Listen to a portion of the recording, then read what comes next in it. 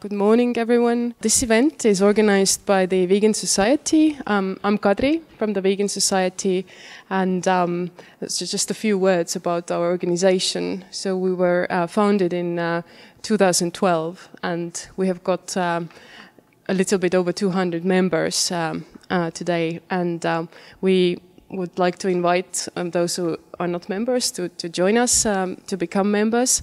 And you will find information on our homepage, vegan.ee, about how to join us. And then also on vegan.ee, you have the opportunity to support us. So we have recently joined this online platform where you can make donations. And also vegan.ee has a lot of information about veganism. So we would like to invite you to take a look at our website. Just a few more words before I go to the introduction of you and the lecture. So we just recently we've got some information materials, and this one is in Estonian on healthy plant-based eating, and you can take this. It's sort of all the necessary information condensed into this small leaflet, so you can find that right there at the entrance, along with snacks, some hazelnuts, which you are welcome to take. So another piece of information. So we will be showing a documentary from the makers of Cowspiracy, and it's called What the Health. So this will be shown in Kumu in Tallinn on the 6th of September. So you're all welcome to come to the screening, and we'll have a discussion afterwards. I hear that it's quite a controversial movie. I have not seen it myself yet. So let me then introduce you our speaker. We're very delighted to have over here from Sweden, Dr. David Stenholtz, who is an oncologist, and he works in the South Central Hospital in Stockholm, and he's also the head or the chair of the organization Doctors for the Future, and he's been giving lectures on plant-based eating, and you can add more information about yourself as you speak. So his lecture today will be on the benefits of plant-based eating, on the health effects of plant-based eating. And the lecture will be around 50 minutes. And then please don't leave after that, because then there will be opportunity to ask questions and to discuss. So thank you for joining us, and the floor is yours.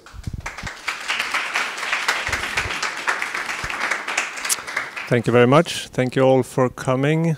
I'm very honored to be invited here. Thank you to the Vegan Society for making it possible for me to come here and lecture.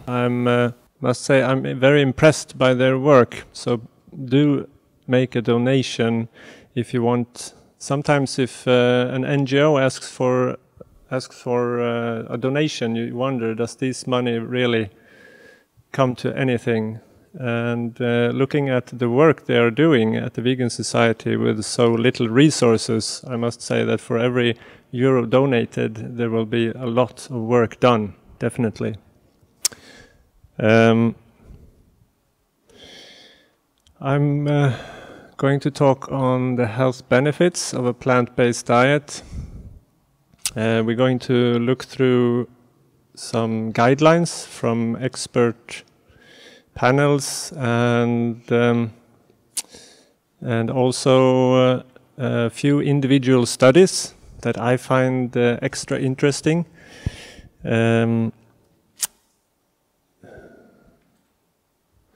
This is me at work. I'm an oncologist, as was said, and work mostly with radiotherapy.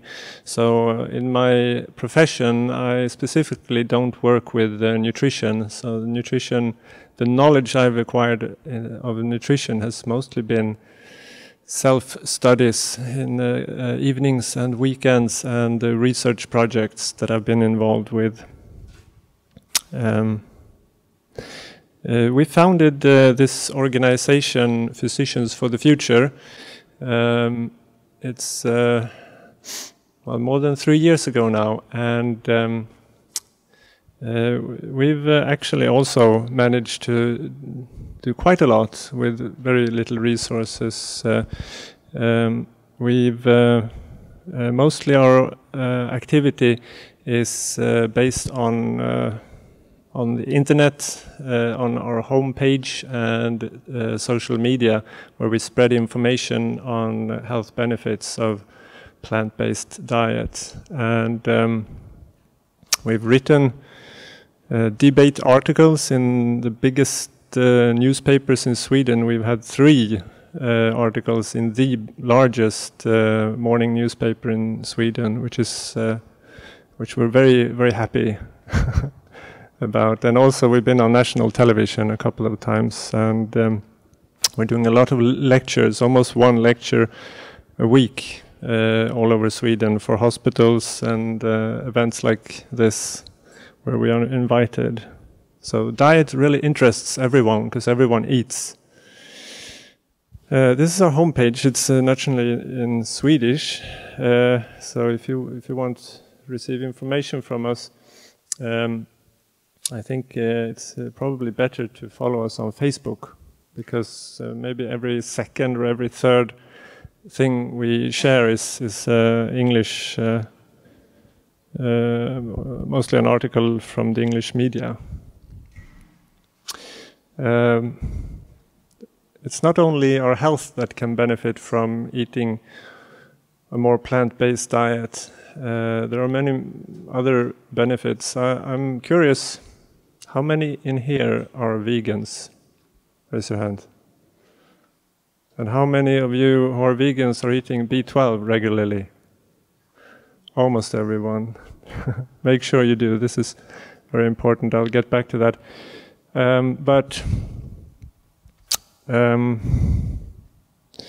In recent years, we have seen an immense interest in eating more plant-based. The percentage of vegetarian and vegans are rising very rapidly all over Europe. In Sweden, we've seen a doubling the past 5 years. I don't know if there are any numbers available for Estonia, but someone told me that 2 or 3 years ago there wasn't a single vegan restaurant here in Tallinn, and now you have 8 in a very short time. And this is, of course, a sign that the information on all these benefits are reaching a broader population.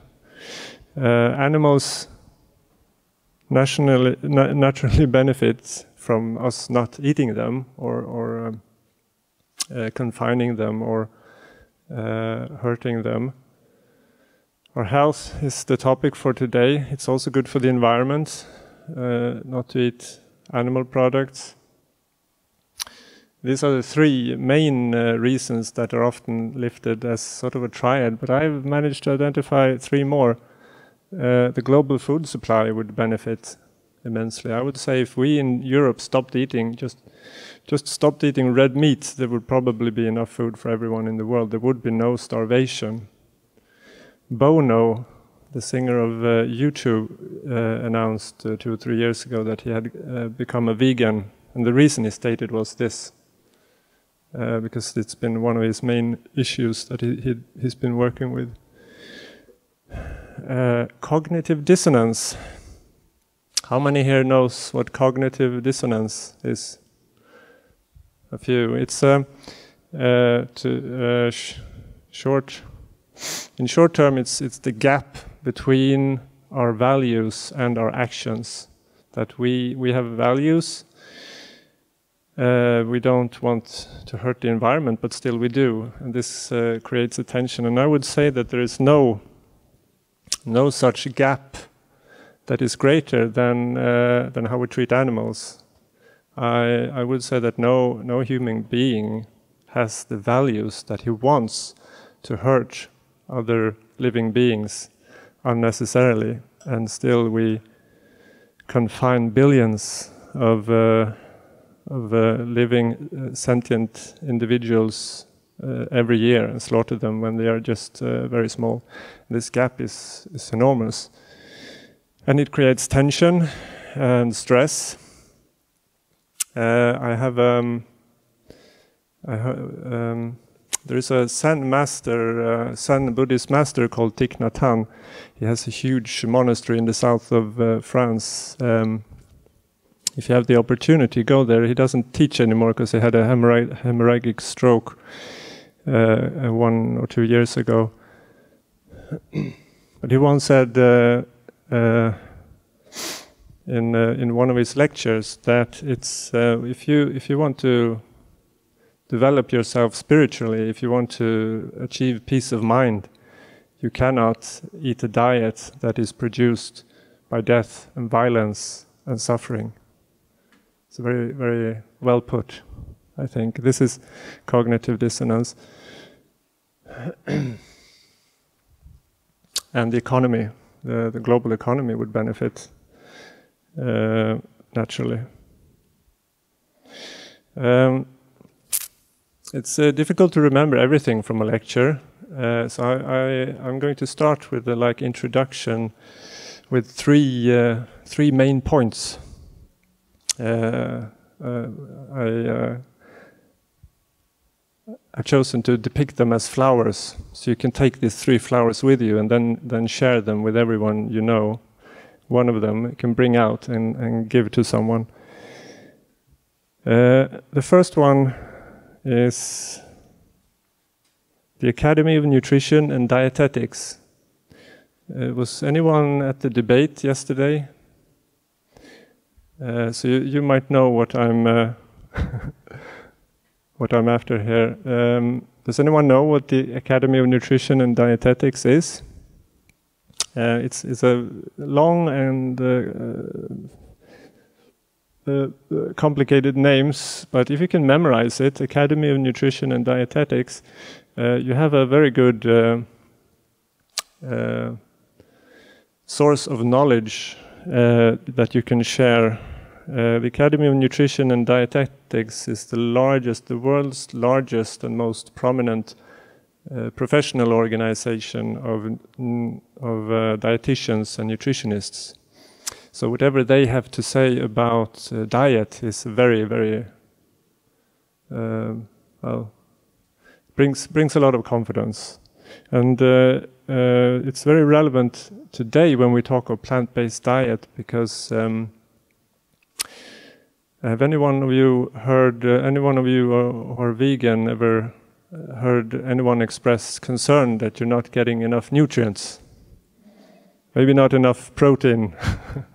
Anyone heard that last month or today? Well, then it's a very good counterpoint that if you have a good memory, you can also memorize this sentence, that the world's largest professional organization of dietitians and nutritionists states that a well-planned vegan diet is healthy, nutritionally adequate, and appropriate in all stages of life. Period. It's very important, because not only the average person, even healthcare practitioners, politicians, and some so-called experts express the view that, well, it's okay for some to be vegan, but it requires an endless amount of knowledge, and you can definitely not be vegan while you're pregnant or small children. But you can, the science says you can, and the main expert says you can. So if you Google Academy of Nutrition and Dietetics vegan, if you Google that, you will come to this document, the position statement of the Academy of Nutrition and Dietetics, and you will see, you don't need to read the whole paper, but please do. It has a lot of important information. Just a few 2 sentences states what I just said. Second flower to bring with you is the World Cancer Research Fund. Does anyone know who they are? The World Cancer Research Fund is also number 1 when it comes to authority and size and integrity and knowledge about nutrition and cancer. And so it's very, very relevant to know what they feel about cancer risk and what you should eat and not eat. And they are quite outspoken when it comes to eating more plants. They recommend the following for preventing cancer. Enjoy a plant-based diet. I like it that this is what they literally say, enjoy, because it's definitely an enjoyment to eat a plant-based diet, wouldn't you say? Enjoy a plant-based diet, greatly reduce intake of red meat and avoid processed meat. And I think it's very, speaks very well of them that they actually say avoid processed meat. They don't say reduce. They say this is a, if you want to prevent cancer, you should not eat processed meat. That's ham, sausages, and bacon. And you can also find them online, Google World Cancer Research Fund, or go to their website, dietandcancerreport.org. They produce this enormous report, so if you're a scientist or if you have a very large interest, you can read thousands of pages. They have more recommendations. These are all of them, 10 altogether. Also that you shouldn't drink too much alcohol, move more, breastfeed, less salt, etc. Third flower to bring with you is a healthy heart. I think this is the most important.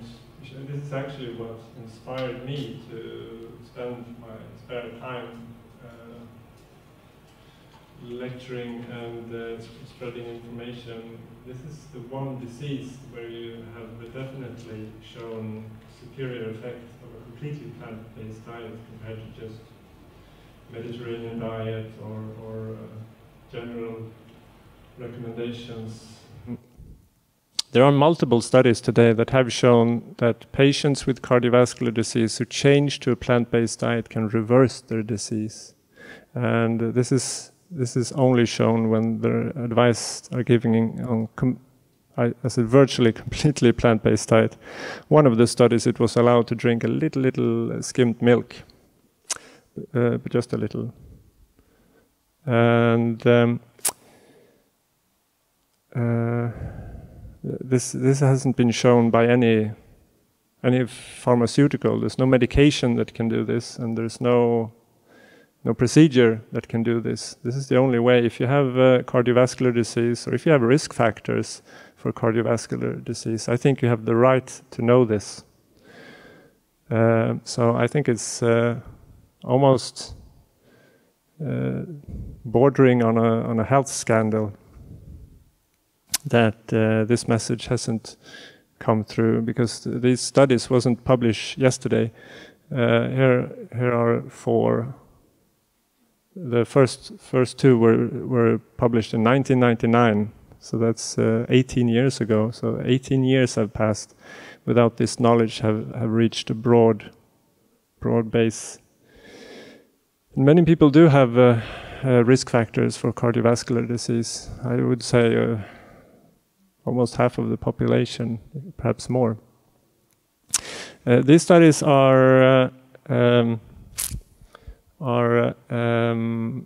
told in a movie called Forks Over Knives. Have anyone seen it? Yeah, quite a lot of you. It's available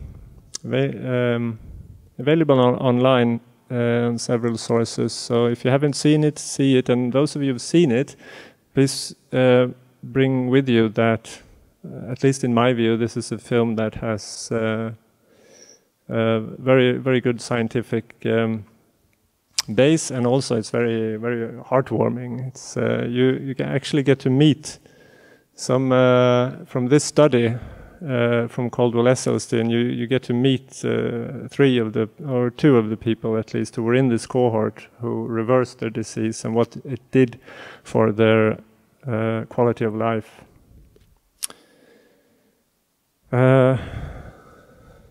The film What the Health, I would also recommend you to see.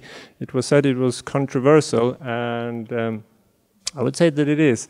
I think overall it's a good film, and I recommend anyone seeing it. But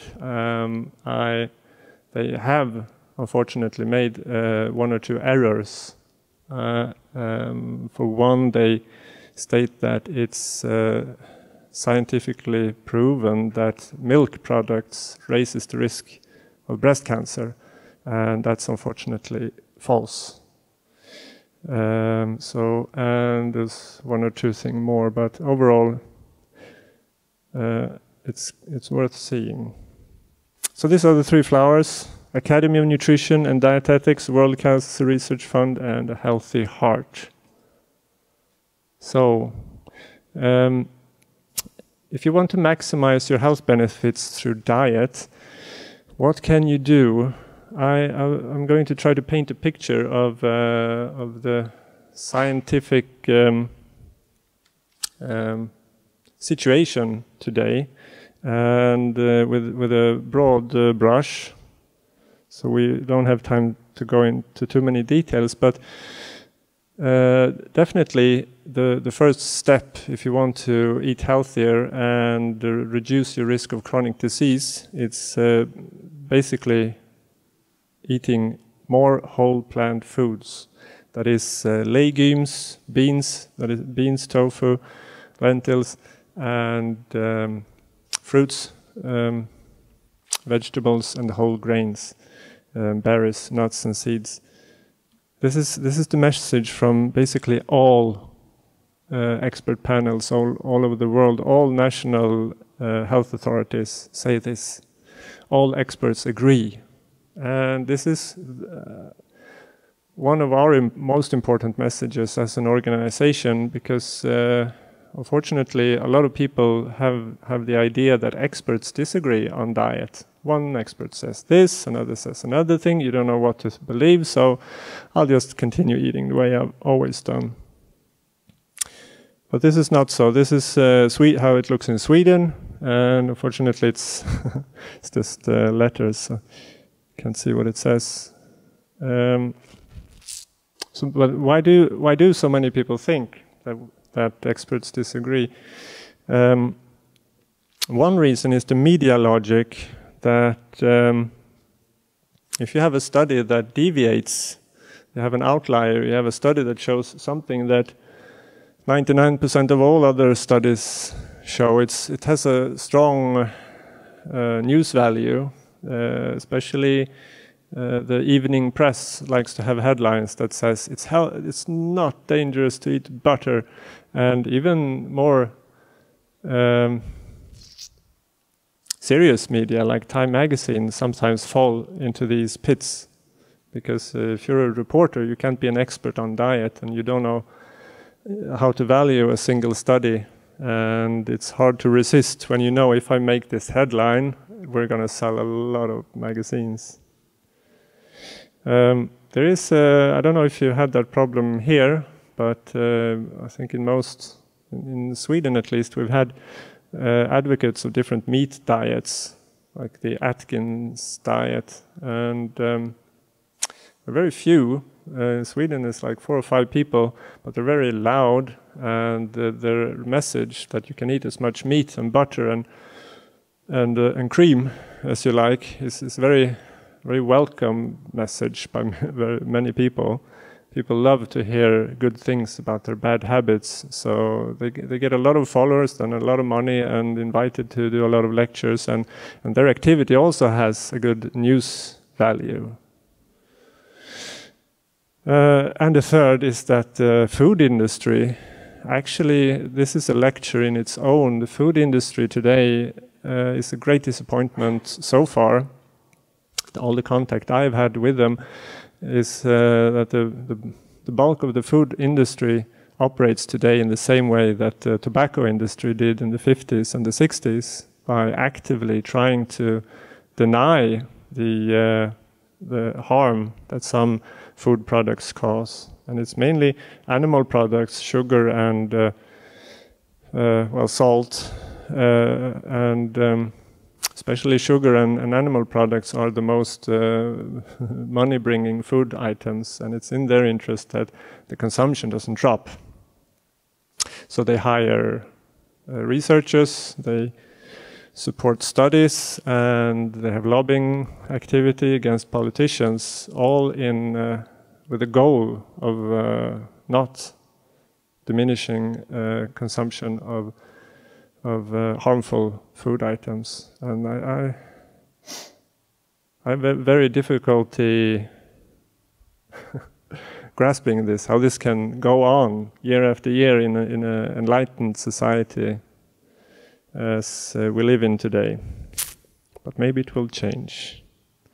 This is a drawing I've made, just to summarize everything I know about diet in one picture. You see, I think it's, according to all nutrition experts, the way to look at food is to look at food. If you want, from a health point of view, you shouldn't look at different nutrients to say that, for example, to eat less carbs is healthy. It's irrelevant, because it's the different food items that the whole foods that either increase or decrease your risk of food. It doesn't matter exactly how much protein or carbohydrates they contain. And the most health-promoting products are without question whole plant foods. And animal products are worse and gradually worse. I've tried to draw them here in a sort of like stepwise worse and worse. Skimmed milk, low-fat dairy and fish is very difficult to scientifically say it's a harmful product. It's probably a bit more neutral. If you change meat to fish, it's definitely a great health benefit. Same with oil and maybe processed fruit, like wine or fruit juice. It increases your weight, but I wouldn't say that a little oil, some few teaspoons of oil per day is harming. But from the rest, I think this is how we should have our goal set. If you want to eat healthy, we should look at these food items as our food and cross these from our menu, and maybe have some understanding that these we can add as spice, probably without any harm, if we like. Personally, I'm a vegan, so I've crossed these out, but I cross these out more out of consideration for animals and the environment. And I sometimes cheat with these. I have a glass of wine every other week, or a beer, and fry in oil sometimes.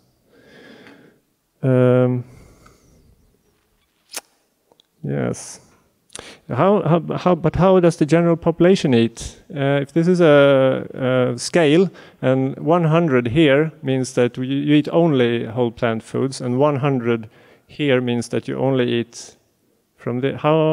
I know the Swedish number, and I'm definite it's roughly the same in Estonia. Where do you think we are on this scale? If we calculate calorie percent. Any guesses? 50-50? We're actually down here.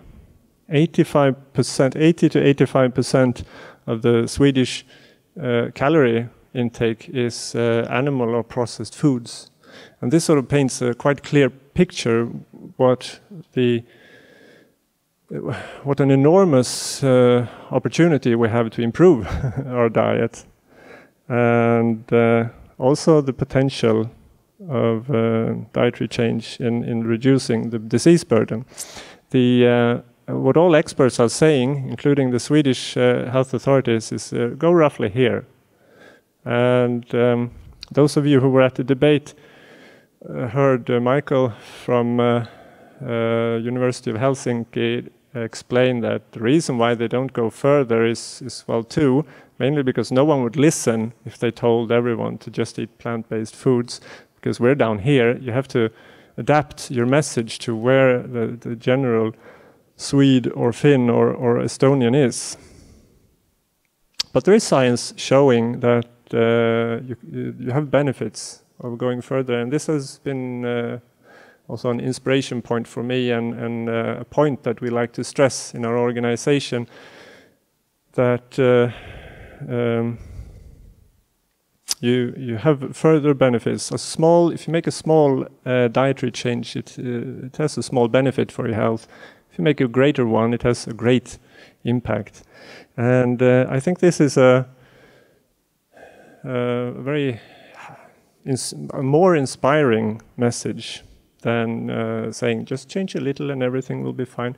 If you show people the science that you have great health effects if you make big changes in your diet, you're telling people that you have power, you have control over your health. And I think this is something very reassuring to know that, okay, no matter how healthy I eat, sure I can die or suffer from a disease. The risk is never zero, but I have control over my health in quite a large extent. I personally feel very reassured by this. The studies that show these great benefits, I'm going to show some of them, but there are quite a lot. And the most important are cardiovascular disease, that it's possible to reverse cardiovascular disease. What they did in 3 of these studies, what they did a coronarygram, an X-ray of the vessels, and then you can measure how thick are the vessels and how on the inside. You look how tight they have become from atherosclerosis plaques. And then they did the same after 5 years on a plant-based diet, and the reason they did this, their hypothesis was that they could break the progression, that the disease wouldn't progress as fast as otherwise. But they, as I've said, they found it was almost like a miracle that the disease had reversed. And this information is starting to come out the past 2 years. I lectured at University Clinic in Örebro in Sweden, and a few weeks later they decided to serve on their ward for inpatients. They serve vegetarian diet as a default. You can order fish if you absolutely must. Another disease that also shows fairly strong, I would say, is diabetes.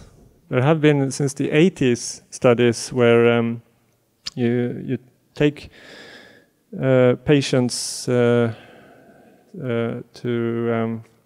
a health center, and they eat plant. This was more or less plant. They could eat 1 serving of fish every week, but the rest was whole plant foods.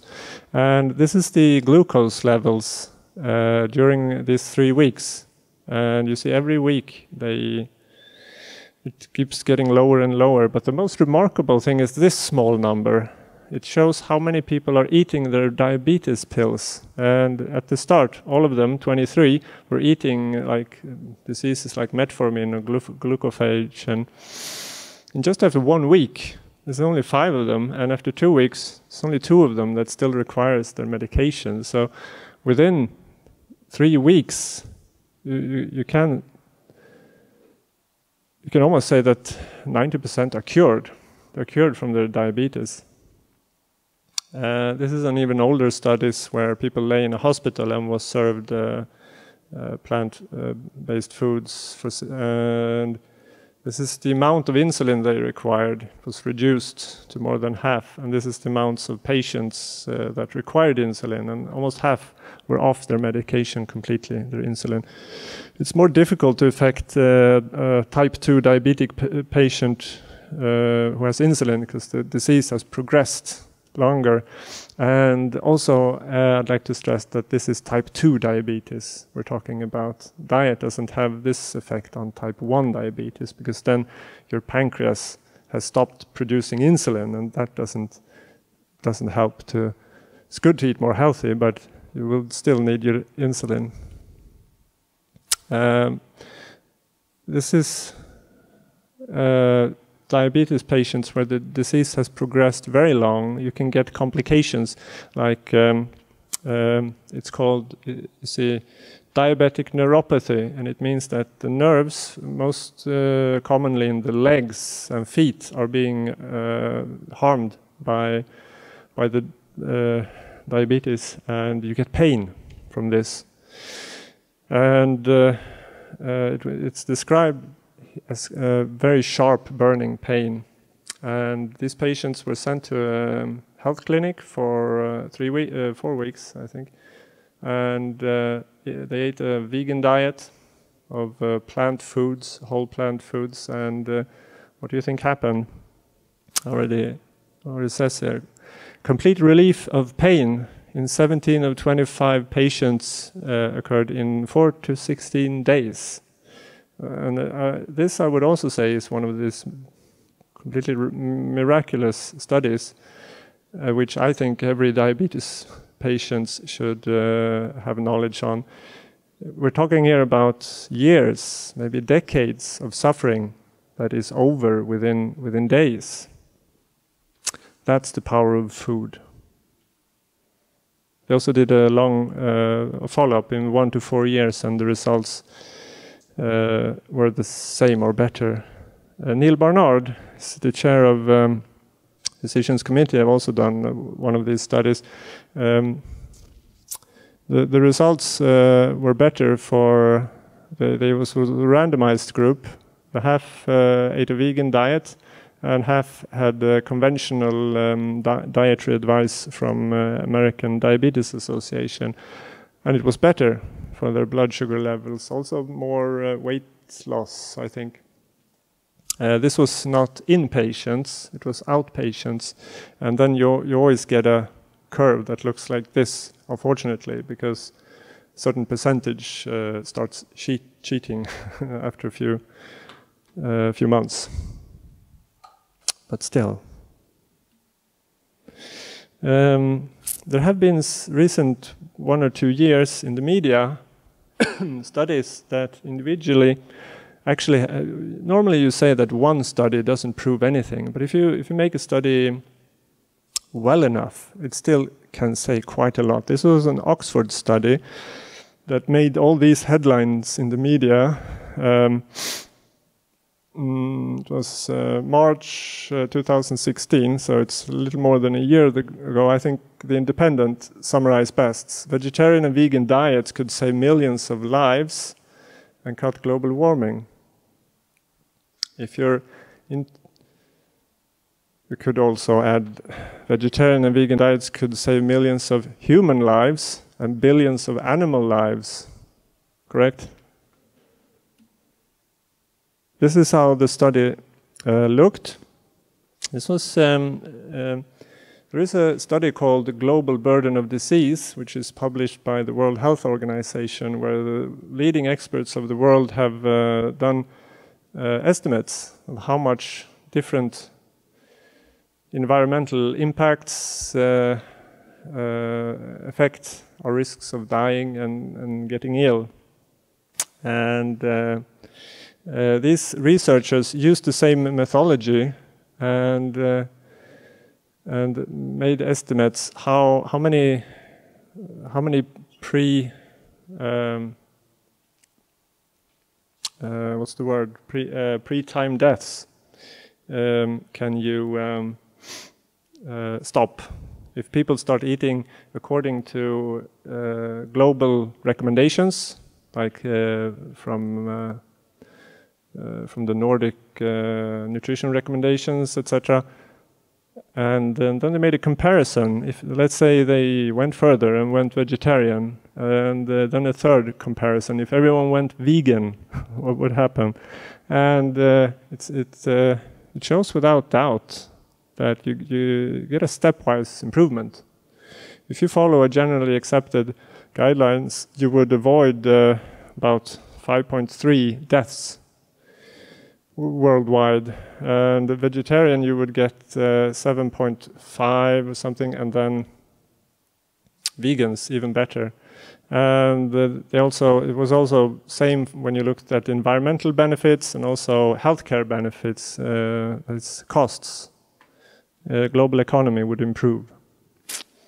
So it's a bit strange that governments and health organization doesn't tout a vegan diet more than they do, but I think they will in the near future.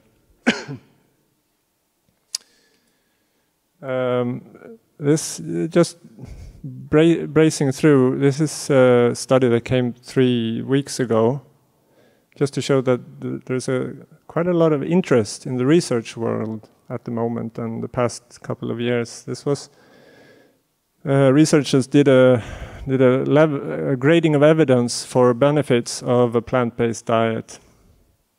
They have, for example, reverse atherosclerosis as a fair evidence that you can reverse atherosclerosis with a plant-based diet, and many other diseases. Cataract has weak, but still it's nothing.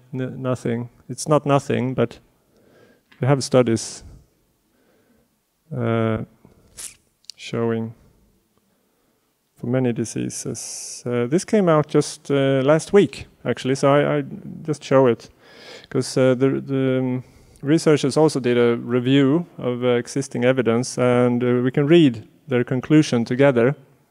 They concluded that a vegetarian diets present an effective means for the prevention and treatment of cardiometabolic diseases. Properly planned vegetarian diets are healthful and effective for weight and glycemic control and provide metabolic and cardiovascular benefits, including reversing atherosclerosis, decreasing blood lipids and blood pressure. The cardiometabolic benefits seems to be greater with vegan diet than lacto-ovo-vegetarian diets.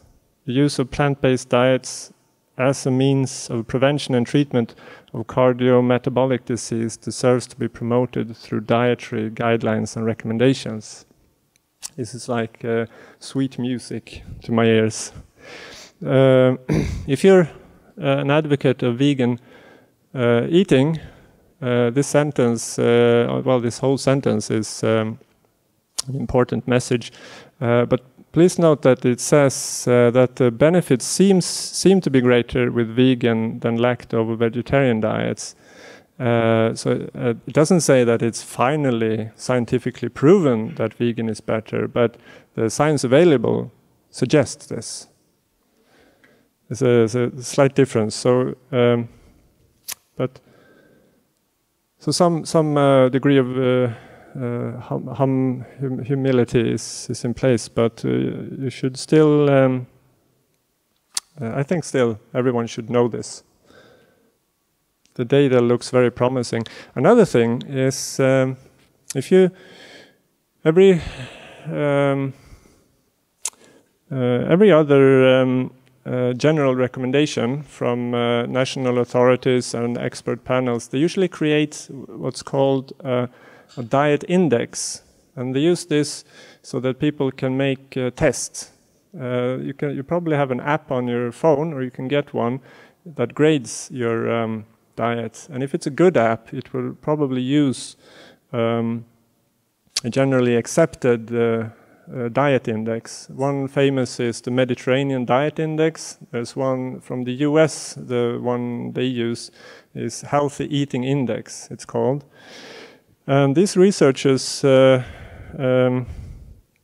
collected, I think it was 2,000 people, 1,500 people, and there was about 100 vegans, 500 vegetarians, and all of them stated exactly what they ate, and then they received a grading point according to generally accepted guidelines.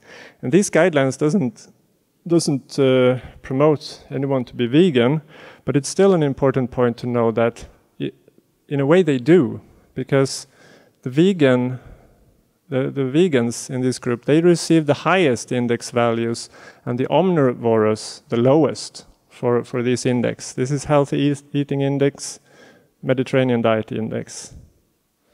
So this is another reason I think that health authorities should have a very positive tone towards vegan eating, vegans and veganism.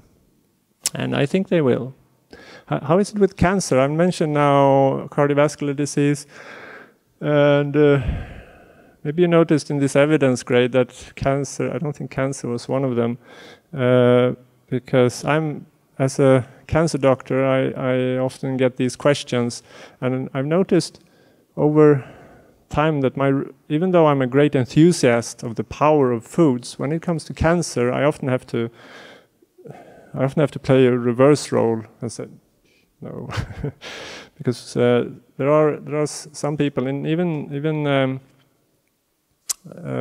quite a few, but there are health clinics that actually goes out in the media and says that if you come to my health resort, we can reverse your cancer, or even worse, we can cure your cancer. Don't take chemotherapy. And this is a disaster, and it has no scientific base. And this is why I would say cancer research organization doesn't tell cancer patients to go vegan. I don't do that either as an oncologist. But if someone is vegan, I encourage them to keep going. There's nothing, but it's not shown with convincing science that it's definitely better. The World Cancer Research Fund has their flag quite high, as you notice, but we're going to look at some important points. The first thing is supplements. Is it better for your health to eat supplements? Well, you need B12 if you're eating a plant-based diet, or even if you're just approaching a plant-based diet and eat fish once or twice a week, you definitely need B12. And vitamin D, I would recommend everyone to eat when you're not in the sun. And but there are some vitamins that actually can be dangerous. Beta-carotene, vitamin E, and vitamin A, if you eat it in a high dose. There are some maybes. Algae or fish oil. If you don't eat fish, if you don't eat any fat fish, or you can get too little of a very long omega-3 acids that are essential, but they're not really essential because the body makes them. But some people, a few % of the population, makes too little. So if you want to be really, really sure, you can take it. It's probably more cheaper though if you go to a private lab, if you have one, and check your levels. And if you're normal, then you don't need to eat it because they're quite expensive. Probably cheaper to check. I haven't checked mine. And I take one of these from my girlfriend. She eats them once a week. Iodine hasn't so much to do with it has to do with if you eat fish or not. Fish and the seafood contains iodine, but if you have maybe a quarter of a tablespoon of salt, iodine salt, you won't get iodine deficiency. But if you're eating very healthy, some take salt away from their diet completely, and then it's good to have a iodine tablet as well, or some kelp. I've already talking for 50 minutes. So can I take 5 more? Thanks. Because vitamin D, you might have heard that some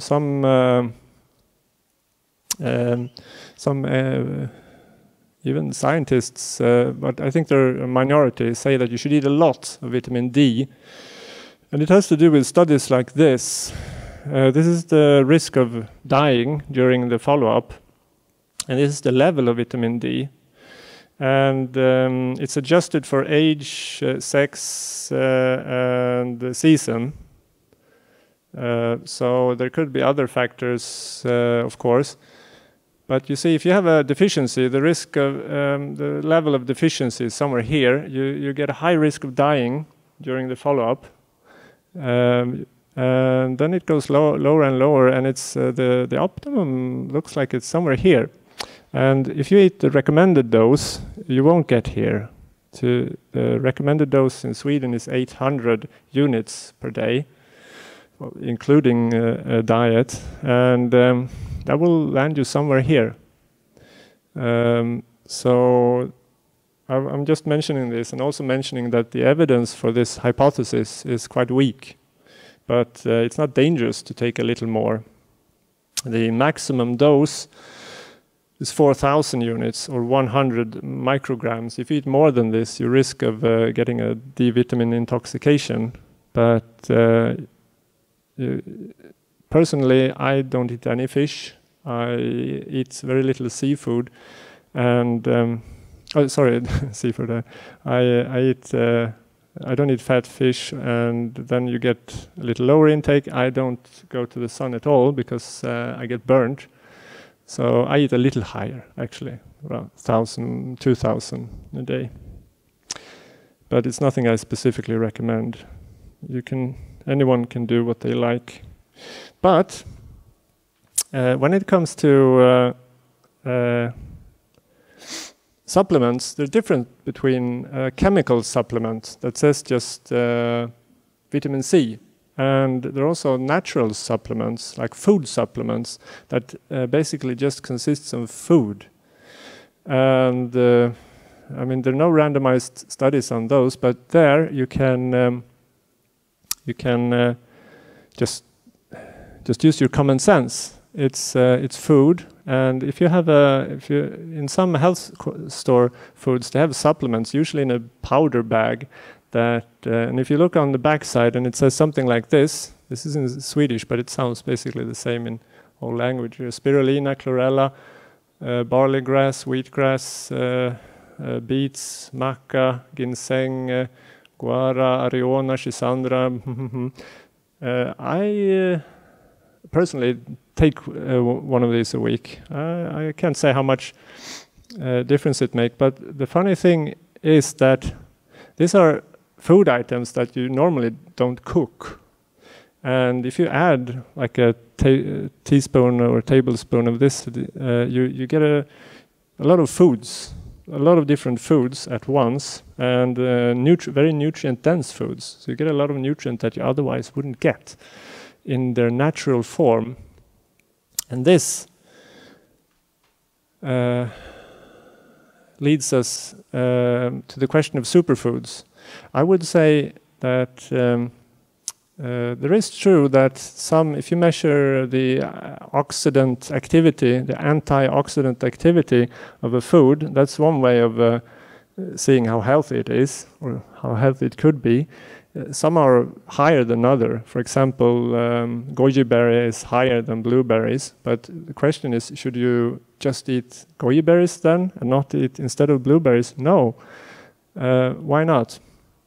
Well, there's something called food synergy, and that I like, and it's mainly laboratory studies yet. But if you take this is raspberries and adzuki beans, and you measure the antioxidant capacity. This is adzuki beans, and this is raspberries. And you put them together, you would expect to land here if you add them together, but when you do, you land here. So for some magical reason, different food items, different plant food items seems to synergize each other. So 1 + 2 never equals 2, it usually equals 2 + 3. And so this probably makes it a great health benefit of eating as varied as possible, not choosing between different plant foods. This is grapes and onions. It doesn't sound like a very nice mix, but this is the grapes, this is cancer in a petri dish, and you add more and more grapes, and it grows less and less. And this is onion. And if you would put them together, you would expect to land here in the middle, but you don't. You get a synergetic effect. And then, of course, the more variation you have in your food, the more nutrients you get and less risk of deficiency. There are also different kinds of foods that increase the uptake when you take them together. So color is one good way of looking at achieving maximum variation. Eat as colorful as you can and as many colors as possible. Is it good to avoid soy? No, it isn't. Have you ever read somewhere that soy is bad for your health? It's complete nonsense. It's one organization called the Weston A. Price Foundation that's behind this myth that soy is bad. One of their leaders, Kalia Daniel, have even written a large book that's unfortunately a bestseller, and it doesn't contain any relevant science. If you look at what the Cancer Research Fund says for breast cancer survivors, women who have had breast cancer, they recommend a healthy body weight, being physically active, eating foods containing fiber, and eating foods containing soy. It's beneficial if you've had breast cancer. It will reduce the risk of dying later. Same with the American Institute of Cancer Research. They list soy among foods that fight cancer. Gluten. There's also funny gluten trend that people have an idea that it's healthy to avoid gluten. So 1% of the population has to do it. They have celiac disease, and it's an autoimmune disease. So you become very ill if you eat gluten. Gluten intolerance. There's new research showing that maybe an additional % has what's called non-celiac disease gluten sensitivity, which means they go to their doctor and they test, and the doctor says, no, you're not sensitive, you're fine, you don't have celiac disease, but they still have this reaction when they eat gluten. It's not sure that it's gluten, it might be something else in white flour. But then my advice is don't experiment. If you suspect celiac disease, go to your doctor and test yourself. But if you don't have it and you don't get stomach upset from gluten-containing, don't avoid gluten. But it's definitely a health benefit to swap processed grain for whole grain. And as I said earlier, with synergetic effect, eat as many different kinds as possible. This is oatmeal, oats. If you're making oatmeal, try to find some muesli variant that has just wheat, that has both wheat, rye, and barley and oats. Non-organic foods. This is the last point. Have you heard that it's healthier to eat organic? It might be, but I think it's very important both when you decide for yourself and when you talk to others to be aware of the scientific base. And there really isn't a scientific base to say that it's harmful to eat non-organic foods. But if you yourself decide to do it, by all means do, but don't go around telling people or warn people that it's dangerous and that it's a fact, because it's not. Please apply a humble message when there isn't any knowledge.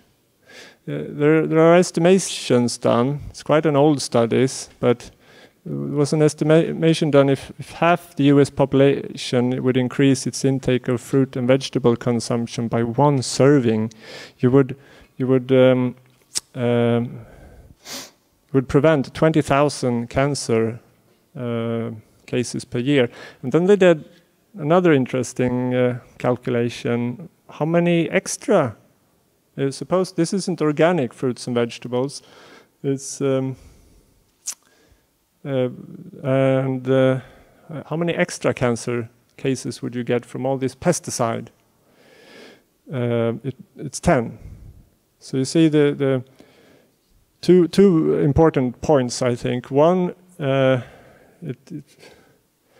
doesn't matter that much, but it's 10 cancer cases per year. It's not 0. So the benefits probably isn't 0, but it's very little. Our National Health Authority has very good information on their website. Yours probably too. For instance, you have to eat 20 kilos of fruit per day to get a hazardous amount of pesticides. And there is more antioxidants in organic fruits. So this could, at least on a population level, maybe lead to slight benefit. There's no difference in mold toxins and bacteria. This is something that some people who doesn't like organic food says, that you get all sorts of mold and that's worse than the pesticides, but there's no difference. And thirdly, all this science I've shown you, that it's good to eat fruits and vegetables, it's done on non-organic fruits and vegetables. So you definitely can't say it's harmful. Then you're way out. Yes, so that was basically it. This is, please keep this triangle in mind. Try to move as far up as possible. And don't forget the flowers on your way out. Now I think it's time for fika. Thank you very much for your attention. And we'll meet back at the Q&A.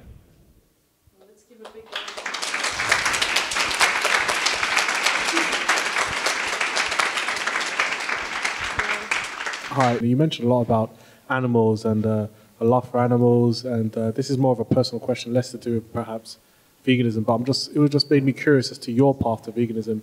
Did you have like pets as a child, or did your first step start off with your love for animals, and then it spiraled and rippled into other factors and reasons for becoming a vegan? Just something I certainly noticed, that very animal, you seem like much of an animal lover, so is this to do with family pet, a home as a child, or continue to own and care for pets?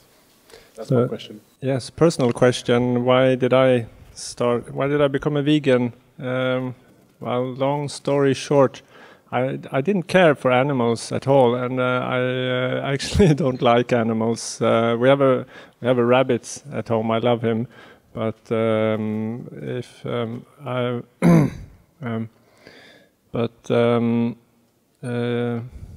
it's a funny story. Maybe it takes 2 minutes. I think I'm going to tell it. We had in Sweden in the 80s, there was a rhinoceros called Nelson that was born at the Skansen Zoo, one of the biggest zoos, or maybe it was Kolmården. And he was ill when he came out. And this united the whole of Sweden, and everyone followed in the television, and all the evening newspapers had stories every day about Nelson. And I remember I was so annoyed by this. I think I was about 11 or 12 years old, and I thought there's something seriously wrong here. We're slaughtering animals like millions and eating them, and here is 8 million people crying over a rhinoceros. How it's right to care for the rhinoceros, and what we should be changing is the way we treat other animals. So I stopped eating. I became a flexitarian about 20 years ago, and I ate fish off and on for 10 years. And then 10 years ago, when I started to be more interested in nutrition, I realized full stop that dairy and eggs were unnecessary. I didn't need them. And it was more environmental reasons that made me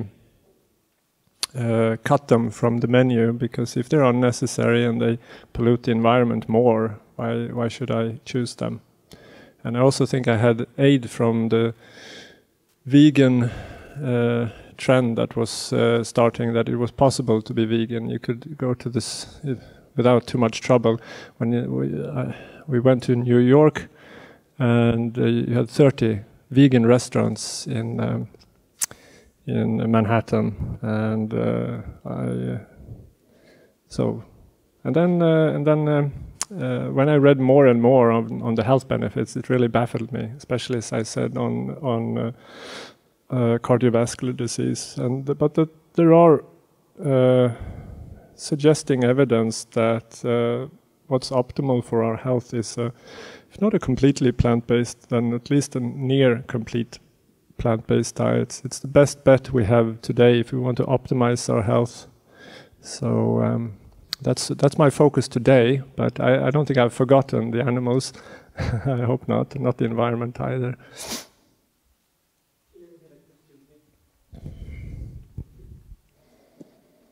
Hello. I found really interesting the supplements part of your presentation. Mm-hmm. You said that some supplements are harmful, vitamin A, beta-carotene. Yeah. Could you elaborate on that? What dosages, or are there more vitamins, or that yes, maybe we shouldn't be taking? No, basically, it's them. There are some studies to suggest that vitamin C is also bad, but that you increase your risk of kidney stones. But I think the researchers think it has also to do with a tablet form. Most people eat vitamin C as a fizzy tablet, which has a lot of other things in it. There's some indication on folate. If you eat too much folate in tablet form, that it might. But there are few studies, so the short answer is no. These are the only ones. And if I should elaborate, it's actually one study. I said one study isn't proving anything, but there's one study actually behind this recommendation. It's a Finnish study that was done in the 80s. It was called the CARET study, and what they did was they noticed in the blood of people that died from lung cancer, they saw that the people who lived longer had higher levels of beta-carotene and retinol.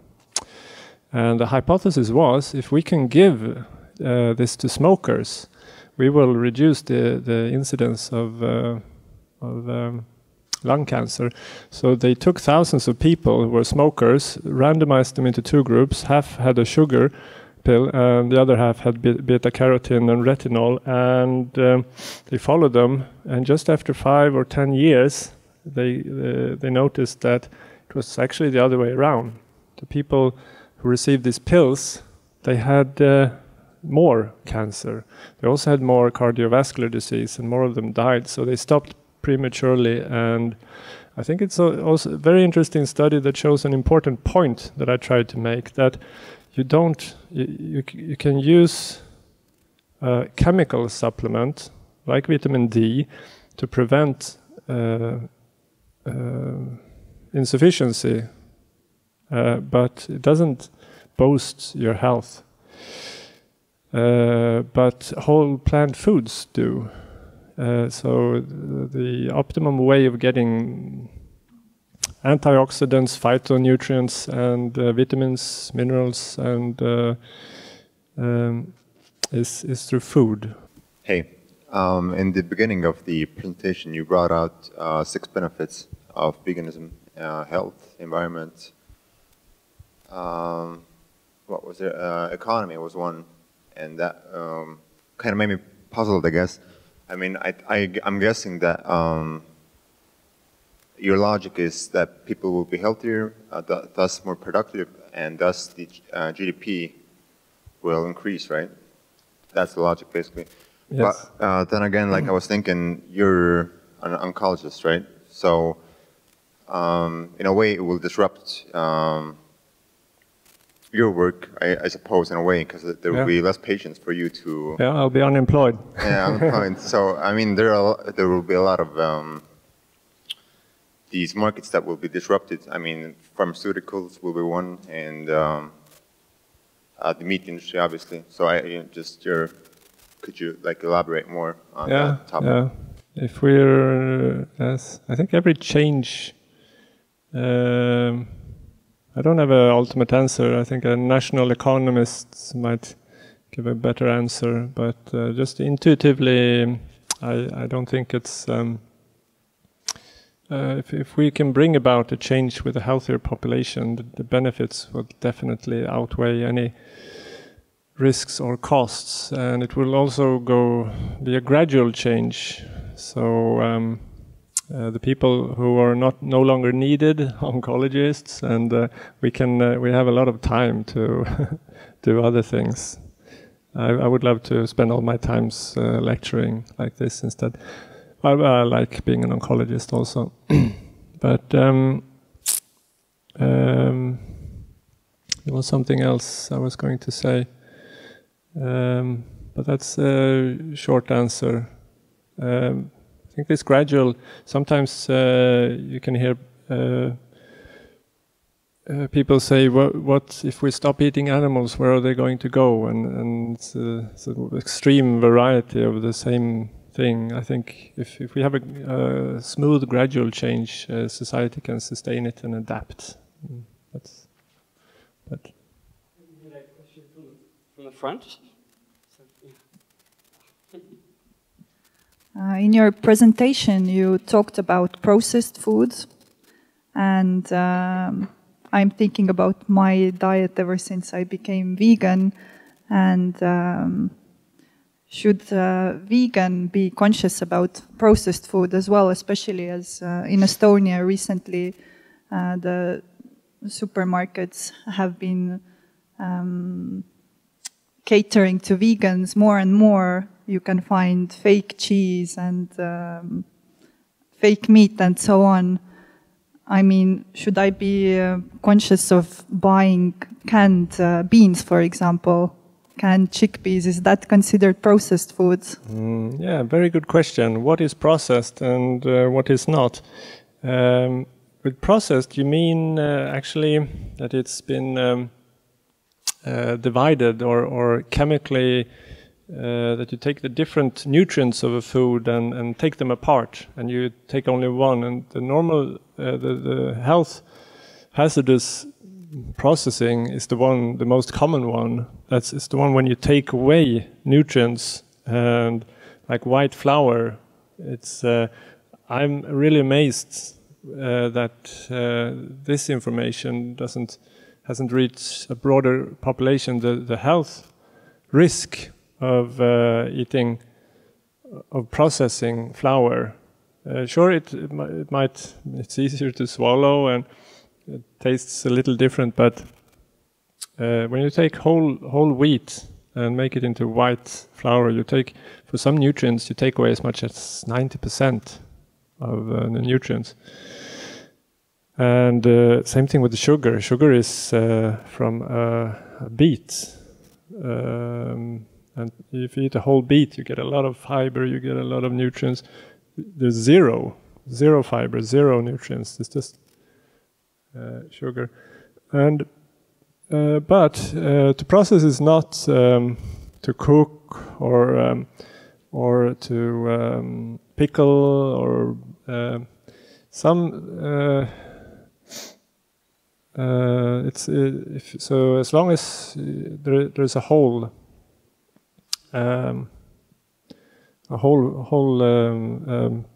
plant, and but it's a very interesting question. There are raw food advocates that sometimes a little too aggressively tout that you shouldn't cook it, and you should eat as close to the more time it takes from when you pick it, the nutrients just disappear. This is, of course, false. It has just a grain of truth in it. It might drop a few percent, but not significantly. But I think the question will come because everyone asks it. I think everyone wants to know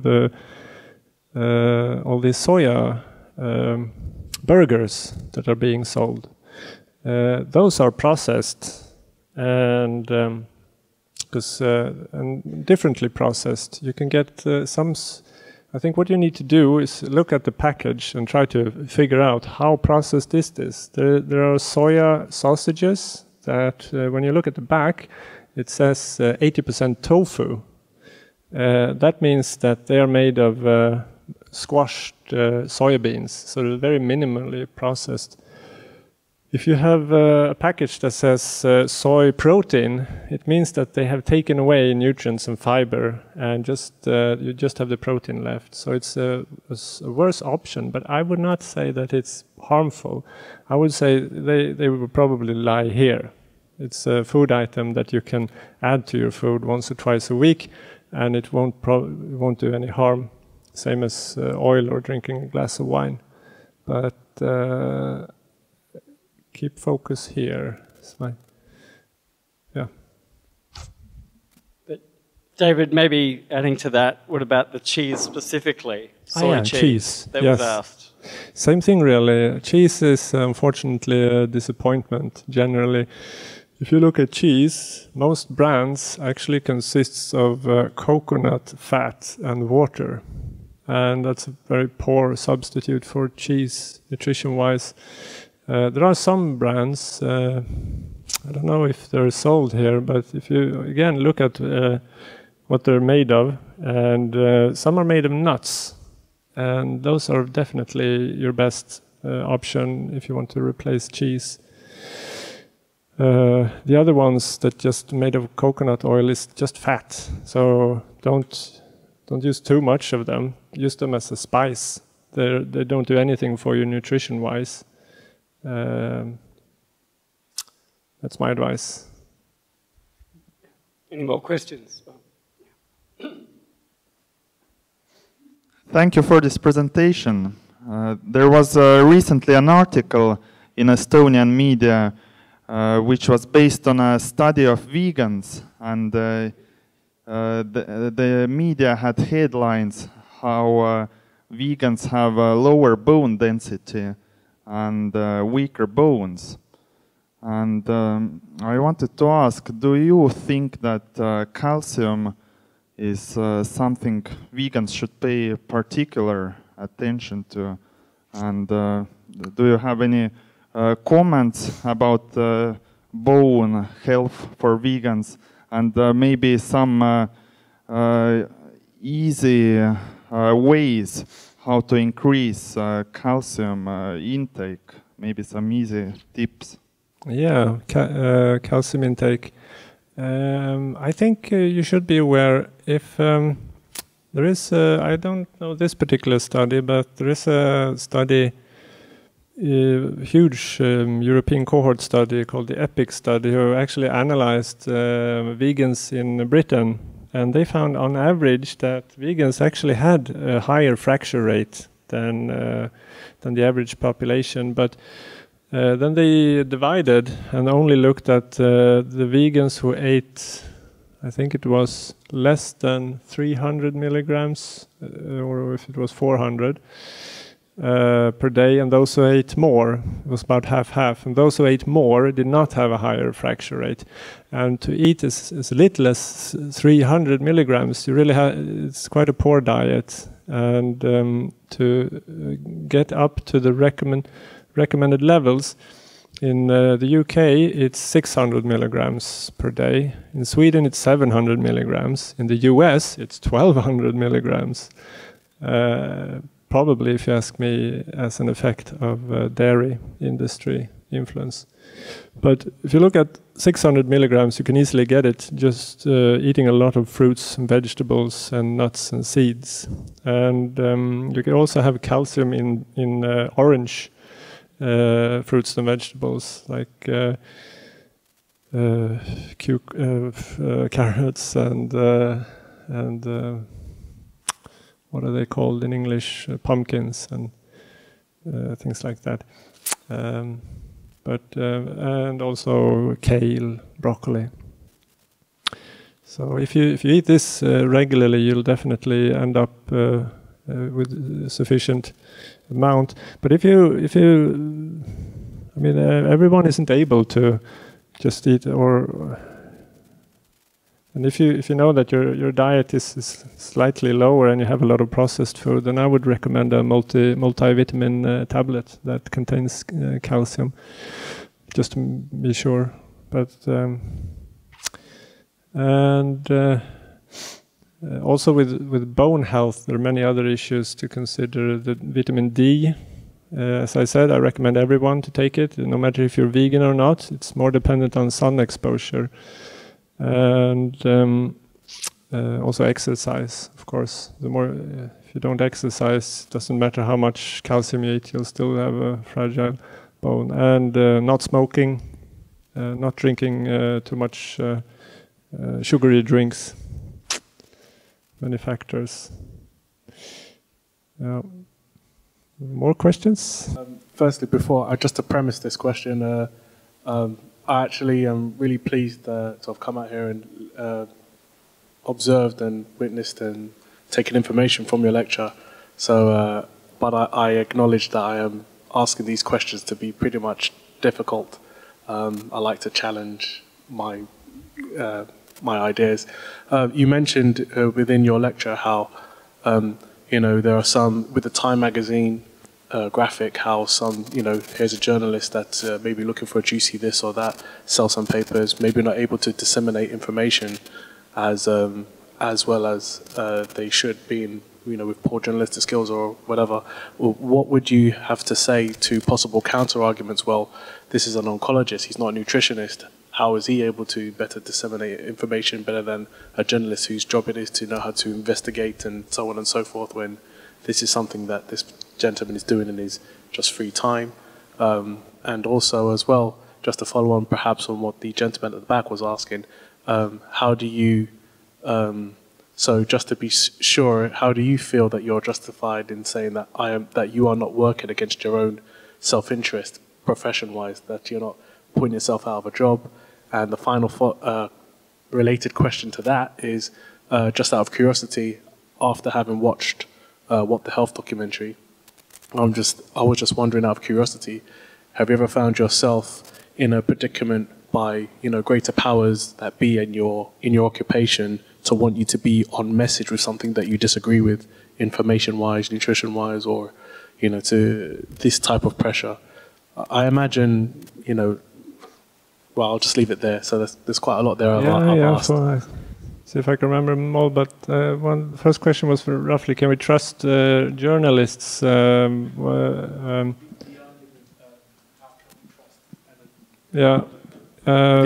expert or a journalist? No, well, you're or an oncologist. Who's, you know, the argument? Well, this guy's just a journalist whose job it is to, you know, do investigative reporting, and maybe whether or not how well they do it, that's up for discussion. But you know, there could be a counter argument. Well, this gentleman is just an oncologist, so why is he more valid or more in with the know than someone? And he's not a nutritionist, so I would be very suspicious every time a journalist report anything that contradicts generally accepted guidelines. If you see a headline that says there's no health benefit in eating more fruit, it's then someone has stumbled into a hole. And the reason they do it isn't that they're uneducated or it's I think it's gone worse. If you look back 20 years, when you had the slower media, they had more time to do research, and also a lot of media was based on a deeper analysis. Now there's more and more media is privatized, which means you have to earn money, you have to get a lot of clicks, and there's also a hurry. If there's a new study, you have to report on it the same day it's released. You can't wait a few days. And if you contact a researcher or one of the main experts in Sweden, you write him an email and says, what do you think about this study? He might not get back to you the same day. Researchers are very busy, so you might get a response in a week. So that's additional reasons. But yeah, so I would use that as a gating tool. There was another question if I'm coerced by the system to say things I wouldn't. I would say no. I feel I can say whatever I like, whenever I like. I don't have any time. The system coerces me to talk about when I work as an oncologist. The system makes me talk about the treatments that the patient is going to get. The radiotherapy or the chemotherapy, and then the time is out.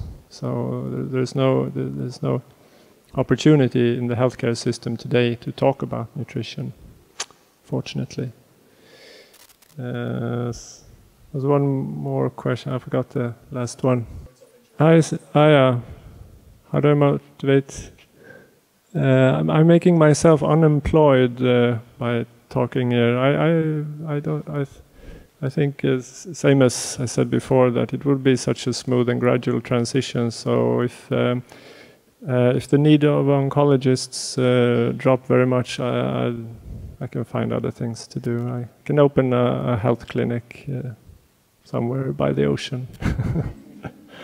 Yes.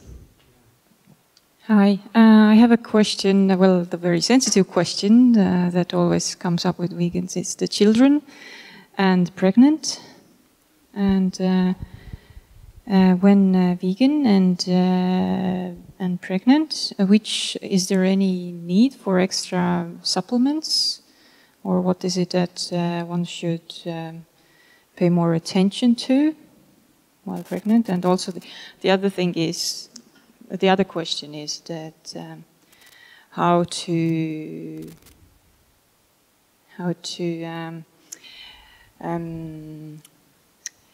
well, if you go, like, for example, to kindergarten and things like that how to mix vegan children with traditionally fed children, and to you know, to get them incorporated in there without them without the kids having trouble in there. Yeah. Yeah. So first question: if you're pregnant, should you think of anything extra?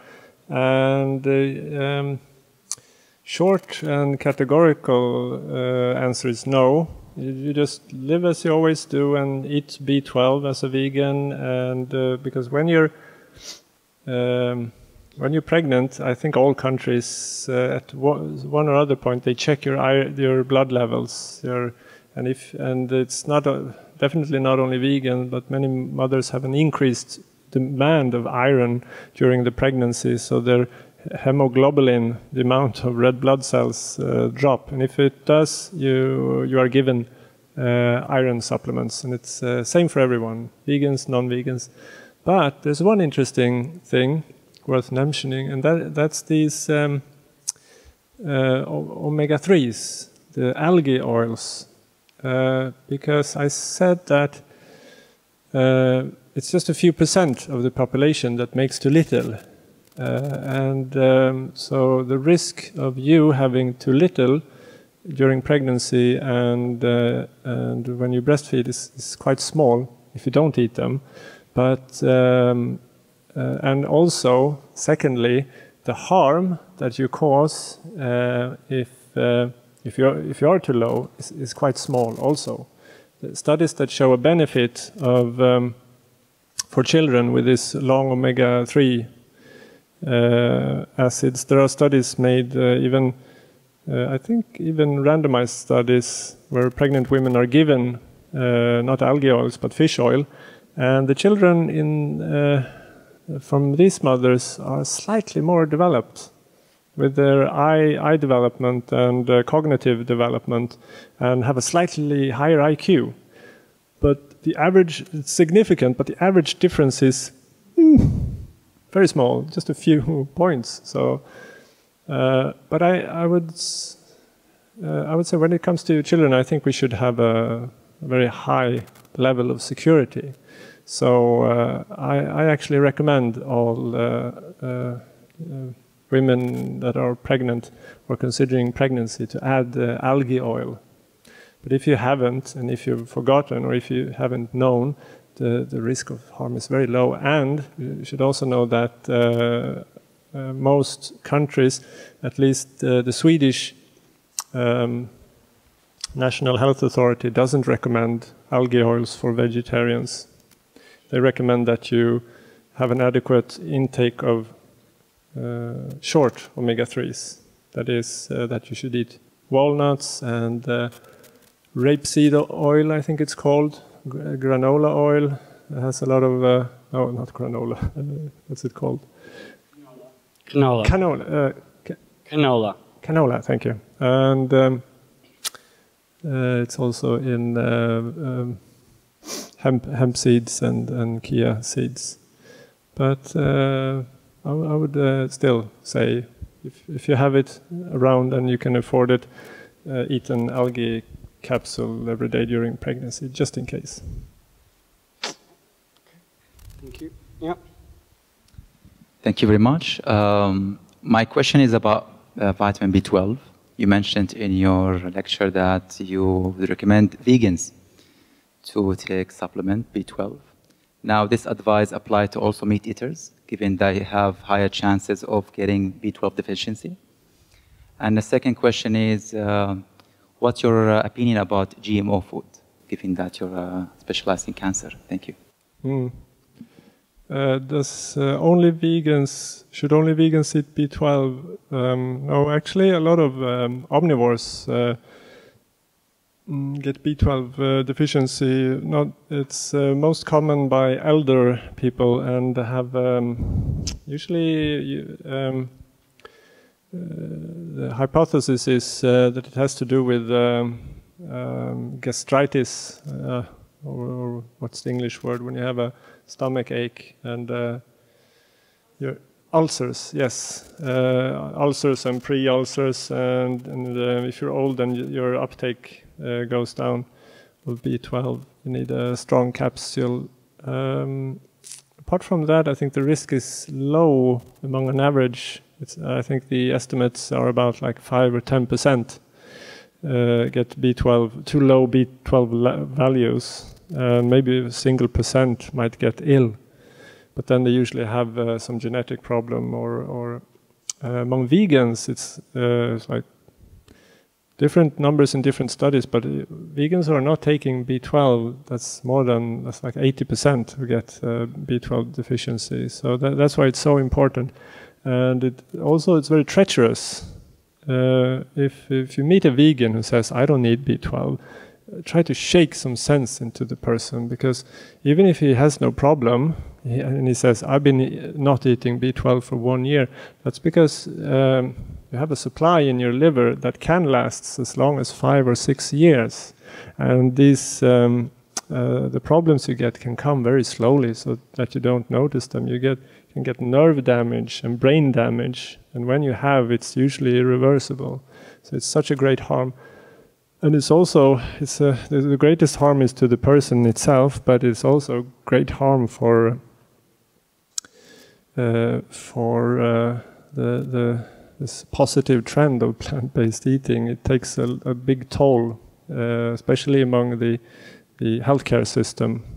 This vegan who goes to his doctor and says and shows these symptoms, he risks of ending up in the newspaper, and this caretaker will tell everyone at the coffee break, and they will tell all of their relatives, and they will have a very strong incentive of never ever stop eating meat. Yes.